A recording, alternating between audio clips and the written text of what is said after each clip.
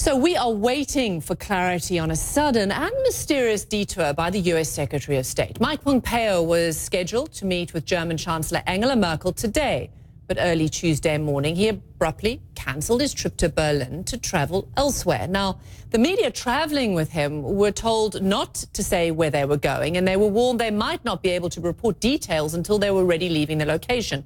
They were all told the secretary had, quote, pressing issues to deal with. Well, we're still waiting to hear from the press pool traveling with the secretary. In the meantime, Nick Robertson joins me now from London. So it does get kind of stranger and stranger, doesn't it? Because this is not normal. This is not common for a Secretary of State to go sort of semi-AWOL in the middle of an official trip, and also walking out on the German Chancellor.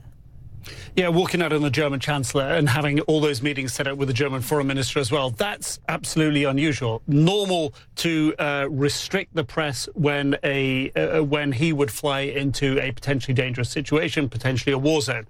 That is normal, but we don't know that that's what is done.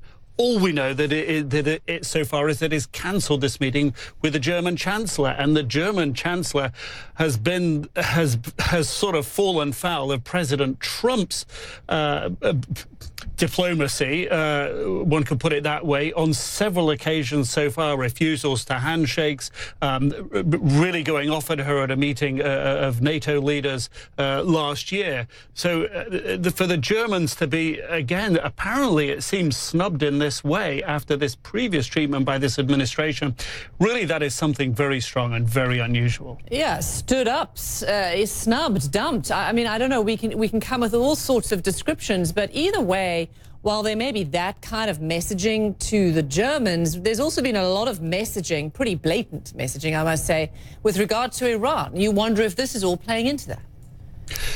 You do. I mean, one has to wonder how Iran factors into this. I mean, what we've learned this afternoon is that Iran plans to announce tomorrow, on the anniversary, the first anniversary when the United States pulled out of that multinational joint nuclear deal with Iran, that Iran is going to announce that it's going to reduce its compliance. European countries have been straining and stressing with them, asking them not to do that, because if they do that, there's a potential that the European countries will have to reapply sanctions. The Iranians, for their part, have been saying that Europe isn't doing enough to stand up for them. The IAEA, the International Atomic Energy Agency, says that Iran is compliant with the nuclear deal so far. And this is sort of seems to be getting to a crescendo point with the United States moving the Abraham Lincoln carrier group. Now we understand B-52 bombers into the region in the Middle East near Iran, that they see the possibility of Iran increasing some threats to U.S. forces in the region.